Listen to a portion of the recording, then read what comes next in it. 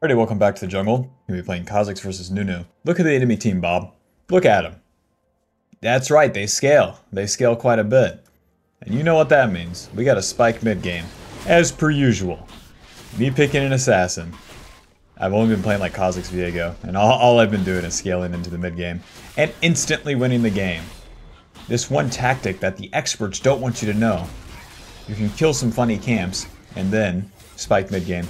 Now I have been speeding up a little bit of the tempo for Kha'zix, so there's certain things that Kha'zix can do to play tempo versus always full clearing. And I'm gonna have to do those this game, because if I don't and I just stay to a full clear, then we kind of lose. We get outscaled by Kale, Kassadin, Vayne, etc, etc. Alrighty, this guy's running it down faster than I can really compete with though. Let's get level 3 and then see what we can do. The Nunu is probably going to gank mid, he's only level 2. I'd be pretty surprised if he was in my blue side, but regardless, I need level 3 before I do my next move here. The next move would be invading his blue side, so let's go ahead and get in there. I think we can get the 2 camps over him.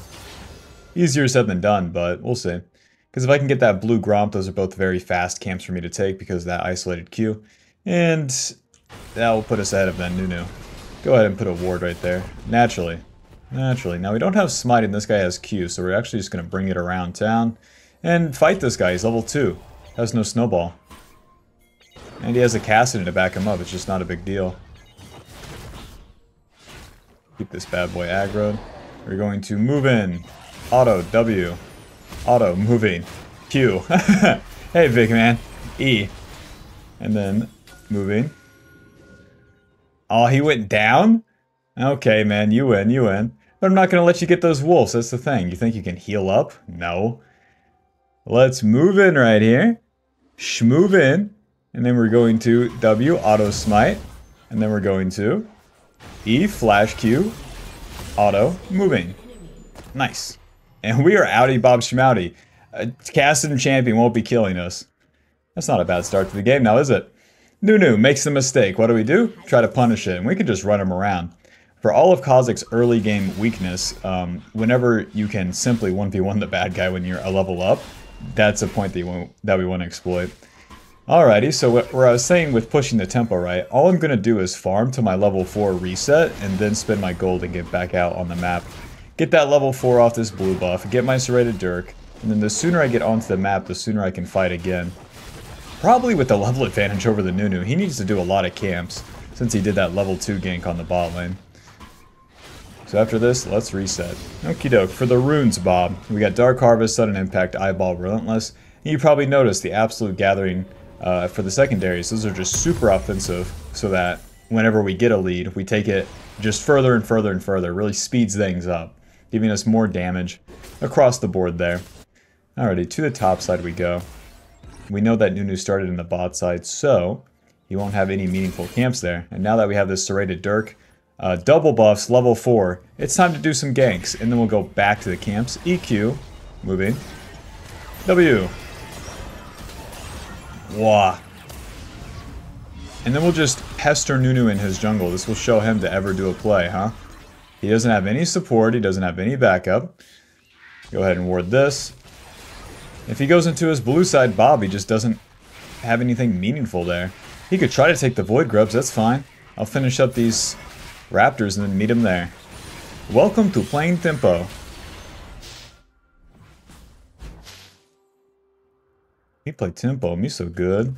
Me can test everything, me so good. Because I can walk around right now. We have that level up and we're just walking around, grabbing my you-know-what. Yeah, there's Nunu on those Void Grubs. Try to get into that top lane. Pretty unlikely, though.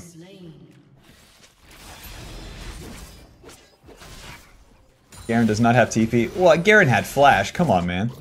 Can't be getting hit by a Nunu Snowball with that up. Alrighty.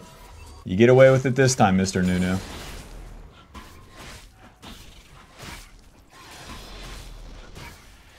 Now it's time to farm, Bob. So we get strong, contest everything, basically. Play our chances, and now that our chances are done, we go back to the camps. Because we go back to the camps, they can give us a little bit more XP, or just give us that level up moving into the next play. We're going to go from level 4 to probably level 5.5, and then from there, we'll be very close to level 6, and by the time the buffs respawn, we'll be able to get those. One thing that you want to watch out for, too, is that respawning scuttle. That gives you quite a bit of XP. So, I would imagine, if I can get all of these camps and I get level 6, we are staying on the map with the serrated Dirk, but that will just put us even in items with the Nunu for now. Until we get our reset off again. Big man Kha'zix. How many deaths? 2. Okay. Next goal, level 6. Hell yeah, pick me scaling lanes if we're gonna die early game. Hell yeah. Bob, look at my team comp. Garen, Kha'zix, Aurelion Sol, Seraphine. I haven't played a lot on the other servers, other than North America. So if you're from those servers, especially if you're high elo, please let me know if you have to deal with this stupid shit. Like, pick me all useless champions, and we're gonna lose early game too. Cheers. It's like, what's the deal? Do you do anything good? No. Alright. Evolve the ulti so that we have more of that invisibility duration and more movement speed during that ulti, so that we can get on top of the target and stay on top of them.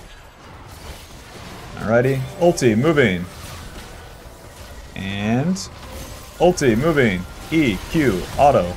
Ulti. What? How can you see me? Go ahead and shove this wave in. And that is that. Alrighty, Bob, we got a kill, not too bad. You can see how squishy that Nunu is, where he's built AP. We ideally want to get onto the ADC, but not an option this time. We'll do Rectrick and Boots for now. I've been building Boots pretty early recently on Kha'zix, and they feel really good, especially whenever we play tempo style.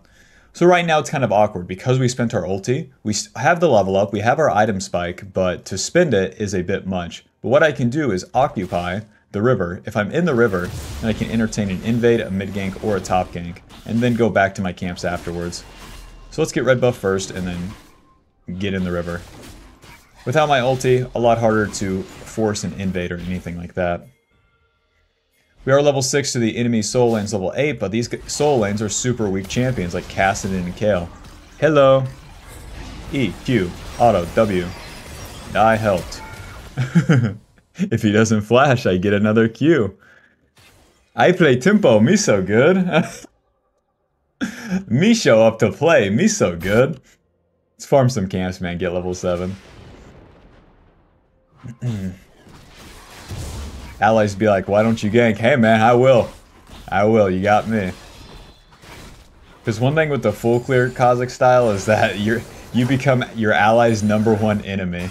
That's any full clear jungle, but God, Bob, something about Kha'zix, I don't know what the misconception is. My allies thinks Kha'zix is supposed to do 8 ganks before level 3, you know? Anyways, this full clear will get us to level 7. There's no objectives up, so with my ulti being up now, I can get level 7 off my blue buff and then go into Nunu's jungle. And then again, that puts us in the spot to have options. Have options for good attacks rather than having to react and respond to them. Reacting will just be too slow this game. Nunu's topside. I guess the Kale is AFK. God bless America. God bless Spectrum Internet. Who's with me? Moving.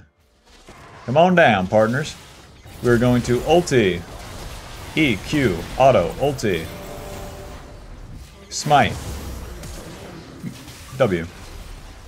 Well, that's about what it's going to take, is an entire AFK for us to have a great chance against the enemy here. No Nunu ganks? God bless.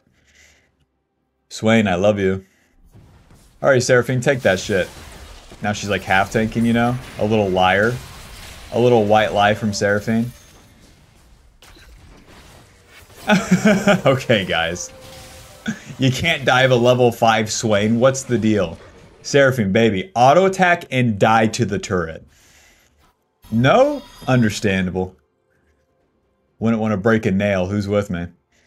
Alrighty, well I have that Ghost Blade off the reset, so we might as well do Scuttle and then reset. Continuing to play on that tempo. We're going to get Sweeper on this reset, so that'll give us a lot more options for the ganks. With the Ghost Blade, that really empowers our ulti, giving us a ton of movement speed as we use it, so that we can get even more distance with the invisibility to get on top of the target and really surprise them, as well as stay on top of them. So we get 60 AD, 18 lethality, 40 movement speed, and 20% movement speed with the active. So even resetting back onto the map, things like that, all become a lot faster. So as we're playing the tempo, skipping the camps, Ghostblade really, really helps us. Because we're just to the play faster, to our camps faster, and then as we're at the play, it's also faster, just speeds everything up.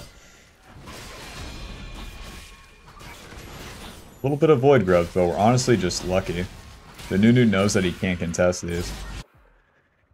Into the mid lane here. The Swain support has swapped top lane. Okay. Now we know that Caston doesn't have flash. We need to see a Rift Walk before I ulti onto him, though. That's the hard part with this one. Because if he just jumps away, it's not as useful. And with my Aurelion spending every ability on the wave, it's also not making too much sense. Let's go bot lane. The Nunu's higher level than me. That's how much we're skipping camps here. Now once we get level 9, this whole pattern switches up. This whole pattern of skipping the farm.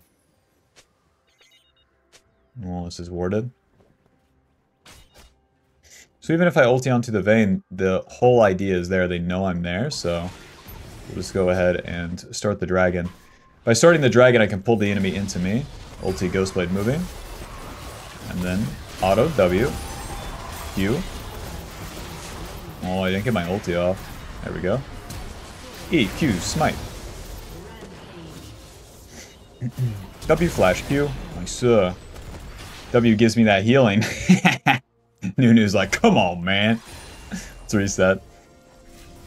I don't farm camps, baby. I'm level 8.5.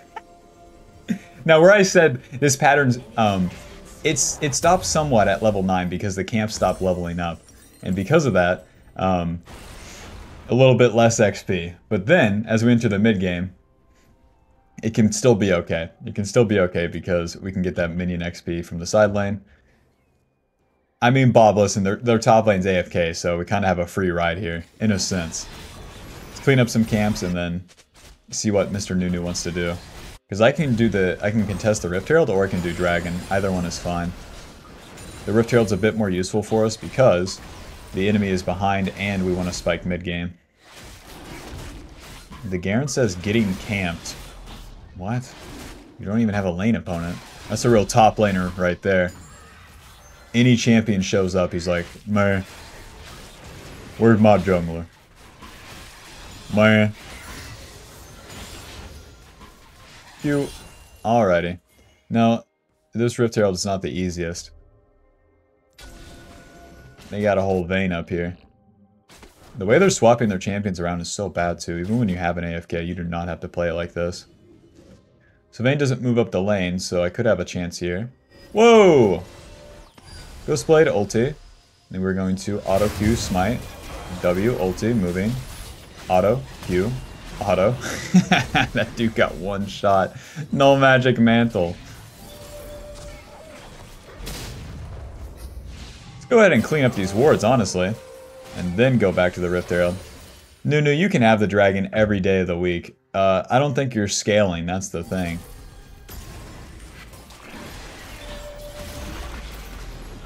We got those four Void Grubs in the early game. That'll help us take the turrets as we go into the mid game here.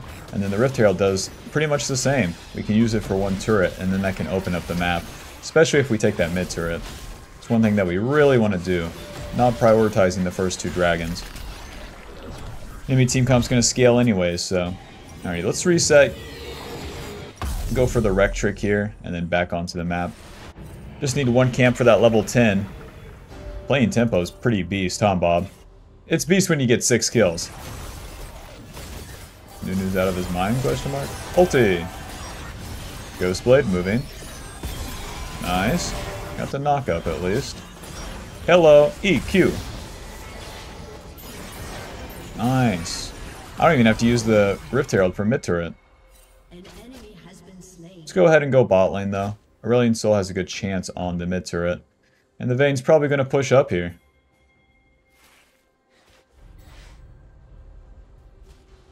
So my minion wave's here, that means that her minion wave's right there, so she would see me right now. Wait for the caster minions to crash, and then we move behind here. It's my... Ulti, auto, Q, auto, W. What? E. Ulti. Q. I kind of feel bad for him now, man. We're winning a 4v5. It's not supposed to... it's not supposed to be like this. The enemy had such a good chance, I swear.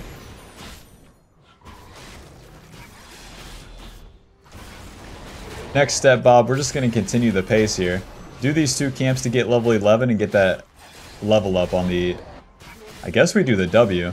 With all of their champions and all of mine, surely we get that empowered slow. If it comes to a standoff too with like multiple control mages, just being able to shoot that W right in front of everyone, ARAM style, is super useful. Moving, Ghostblade. Oh! Auto, W, auto, they're slowed, smite. Q. W. Oh, he lives? There we go. Drop that Rift Herald for the base turret here. So much for the pace of the game, eh? See, like this part, just shooting that W at him. At least I'm doing something. After this turret, we'll go ahead and reset. We all got a lot of gold, so we might as well spend it and then play for the Baron. Regardless if the enemy is open mid or not, it's like, that's the next play. Me level 11, me so good. Now, with all my full clearing right, I might be able to be level 13, but I would have missed out on like 7 plays, so I'm feeling pretty good. They don't have a lot of armor, they don't have a lot of scaling, so I'll just go for the Edge of Night as my 3rd item here. Usually you want to get that Shirelda's as the percentage armor pin, but the pace of the game is just so fast that we can utilize that Serpent's, or that Serrated Dirk like no problem. We got Opportunity second. This gives us quite a bit of burst, in combination with the Ghostblade also giving us more movement speed. So you're just stacking that early utility. Opportunity is a very cheap item too. So it's pretty consistent to get to, and then a fine power spike to play on a 2-item spike. And then with a Serpent's Fang added to it, it's like nice. We're just totally all inning the index of the early damage. I'll push top lane, boys. Nothing else to do. 750 if the bad boy's isolated. There's the FF. Kind of feel bad for him, but it's a new player, you know. Who cares? He deserves it. Not how you want to win a game. But I hard carried my last 2 and still lost. Who cares? Let's honor the Karthus. Got ganked by Nunu. That easily won me the game. Alrighty, that will put us at Masters 280 LP. Final damage dealt 9,000. That's pretty good. That's pretty good considering that we have all scaling runes and whatnot. But yeah, that is how to play some tempo on Kha'Zix. That's been my preferred playstyle recently. As good as the Profane Hydra Rush is, this is kind of just more solo queue-esque. So it really depends on the matchups, you know, when to and when not to. But yeah, that's that. Alrighty, GG. Thanks for watching. Be sure to leave a like and subscribe, and I'll see you in the next one. Peace.